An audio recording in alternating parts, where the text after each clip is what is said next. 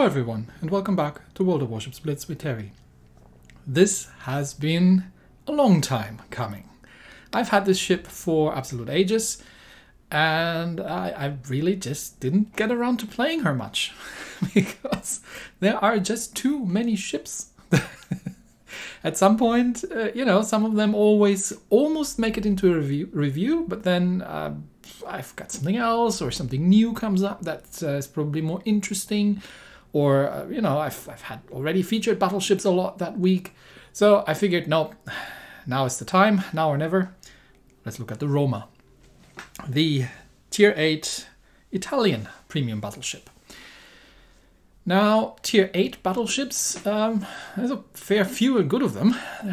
Actually, except probably for the North Carolina, but as you've seen, even that thing I'm getting along with now, they are pretty good. So it's a difficult tier to be in. Let's see what the Roma is all about. Now, the actual Roma was a Littorio class battleship. The Littorios were... Okay, it all started with the Germans making the Deutschland class, like the Graf Spee, those things, which frightened the French into building the Dunkerque, which then in turn frightened the Italians into building the Roma. Well, not the Roma, but the Littorio class. And then the French came up with the Richelieu. And it all just kind of, oh no, my neighbor has a bigger ship than I do. These things were meant to be the backbone of the Italian Navy. The Roma is actually kind of the second batch, sort of, and was built relatively late in the war. And she didn't actually get to fight very much because the Italians were out of fuel at the time. And she was meant to counter, obviously, the French and the British in the Mediterranean. As such, well, she was mostly on AA defense duty, and the one time she actually went out, after the Italians had surrendered, the Germans were very unhappy about that, because, well, she was supposed to be heading out and probably handed over to the Allies. So the Germans dropped bombs on these things. Not just any bombs, they dropped guided glide bombs on them. So, kind of guided ammunition with the radio control and everything, right? So you think World War II was all very backwards still. There's a lot of stuff and lots of technology that they had around at the time already that I wasn't even aware of. So the Fritz X guided bomb which is dropped from a bomber, and then there's the bombardier sits there and has a little joystick and actually sends radio signals to the bomb and can steer it to a degree. It's not like a cruise missile or anything, but he has some influence as to where that thing hits. So she got hit twice, I think, and the second hit caught her on her second forward turret, exploded the magazine, and the whole thing just went up and took down a lot of her sailors with her. Now, the Roma was an interesting design, such that she was pretty decently armored, but not in all places. So the Italians had a very interesting torpedo defense system that they came up with, which involved huge tubes, empty spaces at the side, but it didn't work quite as well as they thought it would have been. They also apparently didn't really armor the barbettes of the turrets, and I don't know if that's has anything to do with the thing being hit in the magazines by that. But there was some quite interesting trade-offs being made in the design. But all in all, we haven't really seen her in action in real life, obviously, but a very impressive ship. So, Roma, what do we have in game? We have actually a decently armored ship. So for Tier 8, this is really not bad. Especially the 30% torpedo damage reduction is quite significant. So as it's not German battleship level of protection, but she is relatively decently armored. Not quite as squishy as the French or others at this tier. She is quite maneuverable. Probably her main competitor would be the Richelieu, both in real life and in game, if you're talking about Tier 8 premiums, because the Turpis is a very different beast altogether. So these two are usually the big questions: which one shall I get? she's very decently maneuverable for a battleship, and she has 381 millimeter main guns with a pretty standard layout of 2 triple turrets forward and 1 aft. Now the Italians initially wanted, I think, 4 or 6 millimeters, but they didn't have the guns. They didn't even have plans or schematics for these things. So they ended up using guns that they already had. But in return, these are 50 caliber length guns, which fire a relatively lightweight shell, but they're pretty long, and they have a rather high muzzle velocity. These things punch very hard. And 21-second base reload, which is a little bit longer than you would usually. I think it's 22-second base reload, which is a little bit longer than you'd usually get. She gets a set of secondaries, 4 triple turrets, and these have quite an interesting arrangement, such that they are kind of wing turrets almost. So you see 2 of them next to the rear turret and 2 of them next to the forward turrets, and a nice grouping of dual-purpose. I think these are auto secondaries. Yeah, auto secondaries / AA guns around the central superstructure. Now, the actual Roma was mostly used for AA duty, but this is kind of one place where she falls a bit short, and that is the air defense. She does not have a great AA defense, and we'll have a quick look across the Tier 8 battleships in a minute. In terms of the elite bonus, you could buff the torpedo damage reduction even further, but honestly, if you're in a Roma, you're not gonna get torpedoed all that much, because this thing is pretty maneuverable and it is relatively easy to dodge torpedoes in the ship. So for me, the choice is definitely clear here to go with elite gun operator, because you get a little bit of reload time and you get a bit better traverse speed, which nicely complements the maneuverability of the ship itself. The other very big difference is in here. This is one of the few ships in game that both gets the precise aiming and the rapid reload skill. So if you're aware of the captain skills, we get to the point. Usually you get an additional charge for either of them, but the skill actually covers both. So in this case, it's definitely the one to go with. So we have pretty decent armor. We have very meh AA, but we have a good set of secondaries, and we have hard-hitting main guns with my favorite caliber of the 380s, plus a rapid reload and a precise aiming, and a good speed and maneuverability. So this is a very versatile ship. And again, if you've been watching the channel, you know that that's something that I like. So how does she compare to other ships at Tier 8? So for example, the Richelieu, which was kind of usually the big question.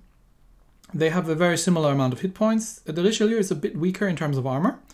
That's definitely a bit squishier on that regard, but she does get the completely forward gun arrangement. In terms of maneuverability, they're very close to each other. In terms of main guns, Richelieu only gets 8, obviously, but they are all facing forward. They are very similar, the main guns. The Richelieu's guns also are 380s, and they are hitting pretty hard as well. They are, even though they are 45 caliber length, so they're not quite having the same muzzle velocity as the Italian ones. But Roma is very punchy. They both get the 150 millimeter secondaries, and they get a set of auto secondaries. Now, one big difference really in the Richelieu is the AA. So you can AA tank in a Richelieu. At Tier 8, you might hit some pretty nasty freedom being dropped on you from the top. And in a Richelieu, you can definitely stand your ground. In a Roma, not so much. So you do need to be aware that you're not getting yourself isolated and under concentrated air attack in that thing. They are both excellent ships, don't get me wrong. And I think the question really is, what's your preference here? The Richelieu is a bit more unique in that she has that, 2 turrets forward kind of layout, whereas Roma has a standard battleship layout, but she is mighty. So, commander skills, what have we put in the Roma? I actually didn't have an Italian commander for quite a while that I could put here, because the Italian commanders were fair and few in between, and for some reason I never got one. But he's just being trained up now. So we've got the standard set here that you would expect. And the first interesting one comes in the fire supremacy, which is what I mentioned earlier, one precise aiming and one rapid reload. Obviously, this means you also want the marksman and the master reloader skill, and definitely the APCS once you get to it. It might not be a terrible idea to get a close quarters combat expert as well in this ship, because they do have a very decent set of secondaries, plus auto secondaries. And if you do get into close range fights with things like destroyers, they can be quite useful. So, equipment-wise, where did we go with this? I went with main battery mod 3 for precision, because while the guns are pretty precise, with both that and the precise aiming skill active, you can land a lot of lead on target and it hurts. So Roma shells can and will easily citadel battleships through the deck on long range. Things like the Colorado, which has a notoriously weak top deck, and even Iowa, she can hurt pretty badly. And at range, for the opening stages, when you are staying behind while everything gets spotted, this is a good skill. This is a good thing to have. I still stick with my choice for the deck protection mod, because this is not an American battleship, and even there I'm doing this. So yes, you could get another 1.5% damage off fires and floods, but it's really, in my opinion, it's really not worth it. I prefer not being set on fire in the first place as much as possible. And the third slot goes firmly into steering. This is rapidly becoming my standard battleship setup in most of them. So let's have a quick look at the camouflage. I'm going to sail with the Halloween camo because I have it around, which gives us a bit more hit points and a bit better detection. But the historical camo, which I haven't purchased myself quite yet, because this is tier 8 and it starts getting a little expensive, and I don't play that ship that often, gives us more hit points, more range, better dispersion, and more torpedo damage reduction, as if we needed that. Yes, most definitely. So if you enjoy playing the ship and you have the ship and you're playing the ship frequently, absolutely go for it. It's all very useful. Again, for me, the thing with the Roma is the versatility, that she can play in many different roles. She can play aggressively, she can play defensively, she can play at range, she can play at close range and get into brawls and dogfights. Probably a little easier than the Richelieu. The Richelieu is more of a really bow-in tanky position at the beginning of the battle, and kind of then start, once everything has cleared and you get a chance, then you move forward and use the speed. Because the Richelieu, obviously, if you're not aware of it, does get the engine accelerator. But you get the rapid firing guns with the reload on the Roma. She can dish out an enormous amount of punishment. All right, let's go and actually have 2 battles, because I've recorded a couple and I've just found 2 that I really liked. So let's go. In this first battle, we are playing on Deadlock in Domination, large map, and we are bottom tier against an Essex, so carrier is definitely a bit of an issue. We need to watch out. Iowa, North Carolina, another Roma on the enemy team, Neptune, Maya, and the Cian Yang. All right. So she's very forgiving, I would say. Depending on if you were to ask me which playstyle kind of works best with her. So you can go both aggressive with the ship and try to dominate a position, and you can go defensive long range. She's good at all of those things. So in this case, there's a Benson, and I'm going to follow the Benson into sea, because there are 2 cruisers on the enemy ship. So in case we encounter, or even if we encounter battleships, I'm going to get into the cap right behind that island, and I'm keeping a little bit of an eye where the carrier is going, because like I said, the one thing that you don't have to worry too much about in the Richelieu is airdrops. I mean, of course, if you get under concentrated fire, you're always in trouble, but the Richelieu can shoot back. With the Roma, not so much. But we've got a North Carolina with us, and there's the enemy Roma. So our very first opportunity, we do the precise aiming, and look at the dispersion on these shells. That is just nice. And we get five shells in.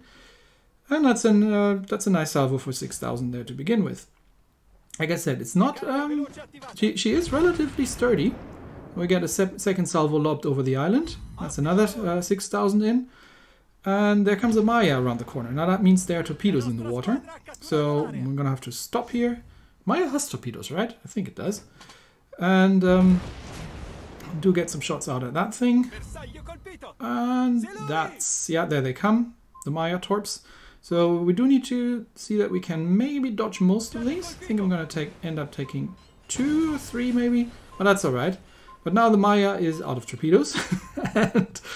And needs to turn around. And in the meanwhile is 7 kilometers away from a Roma. So that's going to hurt.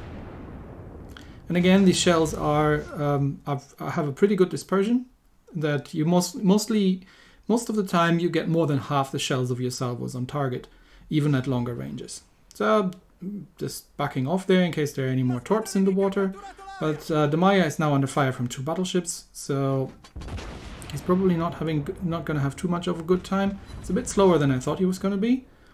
But the Benson is well, obviously now starting to move out as well, because we have the Maya, which is the major threat against the Benson, under fire. And we're holding 2 of the cap circles. So there are 2 more battleships around. So I'm starting to move back towards B cap. Just killing the Maya off there. There's a Neptune. That's the other cruiser. So obviously the carrier has some issues with that Neptune. And but I have a North Carolina. Now, I did say the Roma is a sturdy ship, and she is. But if you're getting under fire from an enemy Roma and a North Carolina at this range, you do need to watch out a little bit what you're doing. But we are 3 minutes in and we've already done 30,000 points of damage. So, again, this is a pretty much untrained captain at this point. We do have... we do a pretty damn good amount of damage. And they're broadsiding North Carolina. That was our first citadel against that thing. And let's see if we can get our hands onto the Neptune from here. Because that's a light cruiser. Is he in the turn? He might be in the turn.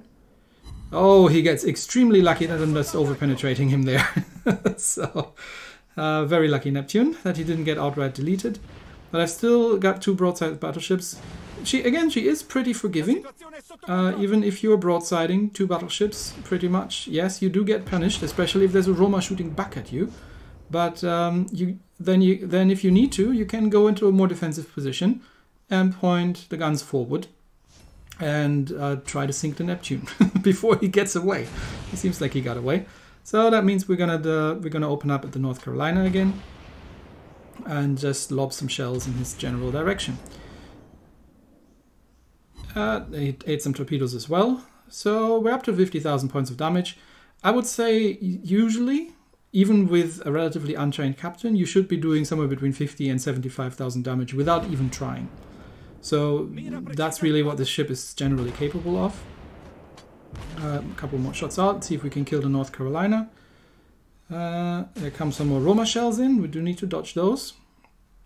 Okay, North Carolina is dead, so now it's time for the enemy Roma. I'm on 4,000 health, so I do need to play this at range now. Because I have been taking quite a bit of damage while tanking. And that Neptune's still alive. But I've got shells out at the enemy Roma. Let's see if we can do something about the Neptune. No, he's behind the island. So again, rapid reload is still active. So let's get another shot out while we get the heal up. And hopefully the enemy Roma is running into some torpedoes. But it looks like, you see that's the maneuverability of the Roma. That was an easy dodge. The carrier is trying to torp the Benson. I still don't have shots at the Neptune. So I'm just going to get some more shots off at the enemy Roma. I'm trying to help the Benson here, but that's pretty good. And I think somebody else took out the Neptune at this point. So enemy team's down to 3 ships. And while they are holding 2 of the 3 capture circles, we are ahead in points. So even with 10,000 health, I can now go and rush, because the Roma's got someone else to shoot at. This is something I would be doing in a Richelieu as well. Although, like, when relocating, I wouldn't be as careless with showing broadside in a Richelieu as I am in a Roma, because again, the Roma is somewhat sturdier than the Richelieu. Alright, one more salvo and then that guy's dead. Oh, no, the Iowa takes him. Okay, so now it's just a matter of shooting at the Essex. Now, again, rushing a carrier with 10,000 health remaining is probably not... is not something I would do in Roma if the game was in any way open.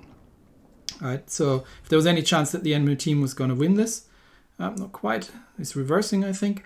So I would do that again in a Richelieu, easy, because of the AA. We got another Citadel, and that's the high caliber. And I haven't even really tried hard this game. This was really just a casual, okay, let's sail around a bit and shoot at people of opportunity sort of thing. Roma is just as that powerful that she can do this kind of thing. Now, if we get the carrier sighted, up there he is. Okay, can we get one more salvo in? Let's see. Maybe we can get a kill if we're lucky. No, we were unlucky with the dispersion and we only get semi-pens. Yep, well, someone else can take him out. There he goes. Okay, but we've done almost 90,000 damage in an extremely casual game of playing Roma. So, what if you do need to, you know, hold a position a bit more, tank a bit more, take point, and get up in the front lines? Well, first of all, let's quickly review how the teams were doing. And yeah, we got one kill, one cap, and we came out on top of the whole thing. So yeah, absolutely something you can do. And you see, even the enemy Roma did 64,000 points of damage. So you're almost guaranteed to do somewhere between 50 and 75, 80,000 points of damage in this ship. Well, let's get into the second game. In this game, we are on Aurora. And keep an eye on the Cleveland. Because while this is, well, obviously about what I'm doing in the Roma, but keep an eye on what the Cleveland's doing. Because that is some excellent Cleveland gameplay that we're going to get on our side. Enemy team, Lexington, NC, Colorado, Kutuzov, Orleans, Benson, and Aka. So, how do you deal with destroyers in this ship? Well, you dodge torpedoes. Simple as that. Because you're very maneuverable. You've got I think it was about a 10-second rudder shift turn time. So have your torpedo sensors up and then be on guard. Now, against the carrier, I would usually not push too much in the Roma. Again, in a Richelieu, I could position myself against the island there in front and just take out planes left and right and center. So I'm checking what the Cleveland's doing, because the Cleveland's obviously, if the Cleveland comes with me, I have both AA support, which I desperately need, and the destroyer deterrent, which I don't so desperately need, but it's always good to have, in case they know what they're doing. But again here, Richelieu is more vulnerable to destroyers. The Roma has an extremely good torpedo damage reduction due to that aforementioned kind of unique torpedo defense system. Okay, New Orleans spotted, so there's our first target. I'm going to try and get all three turrets on point. But that does mean we're going to be running into the island. But we do get, again, 5 shells on target, even at that range, because these guns are very precise. There's Benson. Okay, so there are torpedoes in the water, which means I'm going to have to slow down here. And see if I can get some more shots out at New Orleans. But New Orleans knows what they're doing, so they're going bow in. But look at that dispersion. If I was aiming a little bit further back, I would have hit him with a couple more shells. Okay, and I might be taking 2 torps, but again, 30% damage reduction. They're not doing a huge amount, and I can just go bow in here. Okay, there's a Kutuzov. Sorry, that's a North Carolina. Kutuzov is over there on the other side. So I'm going to shot out. Okay, that's a Citadel on the North Carolina, easy, and shots out at the Kutuzov because that's a HE spammer. Oh, they just fell short. Okay. I'm just backing out here. So we're just tanking this position, and I'm making full use of the fact that I've got a Cleveland right next to me, which means I can focus on cruisers and battleships, and the Cleveland can focus on planes and destroyers. Okay, if this should have been a Citadel if I had aimed a little bit more in the center. Okay, Sims is coming around. Nice. And I'm still tanking shots from the North Carolina. Let's see what we got. Okay, Kutuzov again. Tempting target over there. because he's probably not aware that he's giving me broadside and I'm shooting at him. Let's see if we can do something about that thing. Okay. A couple more hits in. At maximum range, you know, obviously you don't expect to get everything on target, especially if the precise aiming is on cooldown. But yeah, oh no, he's noticed me and he's trying to set me on fire. You get a bit better fire and flooding resistance. If you're smoking up, tip, right? If you're smoking up in a ship, don't stop first and then smoke, because that means I just have to literally aim where I last seen you, right in the center of your smoke. Smoke first and then slow down, because then you get a bigger smoke screen and it's not immediately obvious where you are. Alright, at this point, no one's killed anything, so I'm still tanking this position here together with Cleveland, dodging some Colorado shells, and generally just using my health here. North Carolina on the other side, and there's Kutuzov again. So let's see if I can do something about him this time around, but the destroyers are nowhere near. There's one going after the carrier. But honestly, in the heat of the battle, I haven't even noticed that. And again, watch what our Cleveland is doing. Cleveland and Amalfi are both completely deterring any destroyers coming in here. And there's 3 of us getting shot at by 1, 2, 3, 4 enemy ships. 5 maybe if you include the Benson. Okay, that's the Colorado again. Now Cleveland takes the Benson under fire instead of trying to set the Colorado on fire, which is exactly the right thing. Now Benson smokes up. Obviously Benson is going to have torpedoes away. So at this point, I'm pushing a little bit forward and just get some more shots out at the Colorado, and then just put the ship in reverse and turn in. The dead giveaway is that Benson's firing his guns at me. So he's trying to set me on fire probably, forcing a Damacon. And there comes some Benson torpedoes, but I should be dodging most of these. Yeah, I'll just take one. And again, your torpedo protection here means that you're not taking a huge amount of damage on these. So let's just finish off the Colorado over there. And we've got plenty of things to shoot at. At this point, we're being capped because the carrier has left, and the Cleveland is reacting. Because first of all, there's an Amalfi here next to me. The enemy carrier doesn't seem to be a huge threat at this point. So Amalfi can do destroyer deterrence if necessary, and we've killed the Benson. So Cleveland is heading back and is dealing with the destroyer in our cap, which is excellent. This is exactly what you're supposed to be doing. And Amalfi goes forward and smokes, which doesn't help me in any way, but I can get some shots off. We've got a lot of low health targets there to be wearing down. Unfortunately, Kutuzov and the other cruiser came into view just by the time I had fired. But I'm still on rapid reload, and I'm getting some shots off at the Kutuzov, just kind of dodging some torpedo planes if necessary. And he's still alive. I was having no luck with this thing, right? When I'm in a Kutuzov, I immediately get deleted when I'm in a scenario like this. But the enemy's ships are all running low on health. I'm still trying to kill the Kutuzov over there. No, I think he's turning. But the North Carolina is in secondary range, so don't forget about these. There we go. Finally, he is still alive. That thing's unkillable. But there's the high caliber, 80,000 points, and we're still on 20,000 points of damage of health. So I'm gonna try and kill both the Kutuzov and the Lexington. See if I can probably 2 shots out on the Lexi and see if I can get 1 shot at the Kutuzov. But I think the lock-on was playing you see, that's the rangefinder from the lock-on was aiming at the Lexington. But don't worry, I'll get to you in a second, good sir. There's 1 destroyer left. I don't know where he is, but at this point I'll just have to kill the Kutuzov, and I think that should do the trick. Alright then, there we go. Finally, that thing's dead, and I don't care about that fire anymore. Just in case the destroyer is still coming around.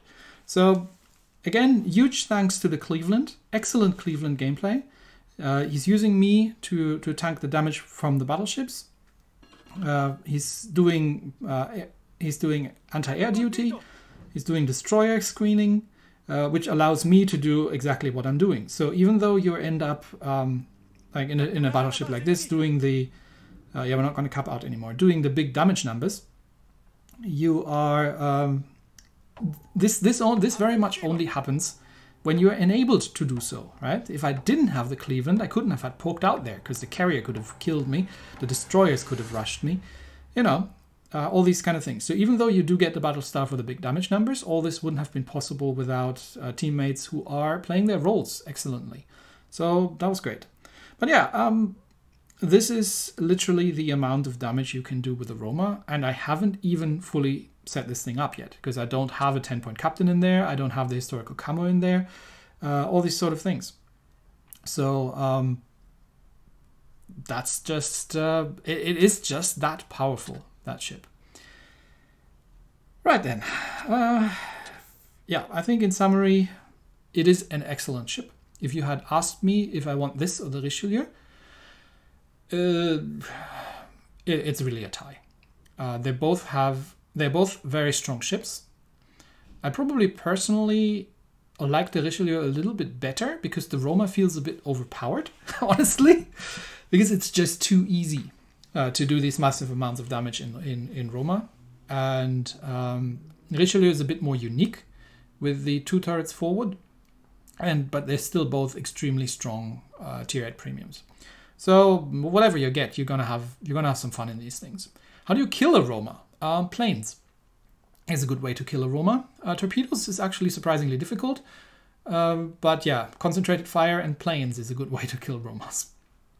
Anyway, just like in reality, that's how she got sunk. Anyway, that's it for today. Thank you, everybody, and finally we got to it. I'll see you all next time. Bye.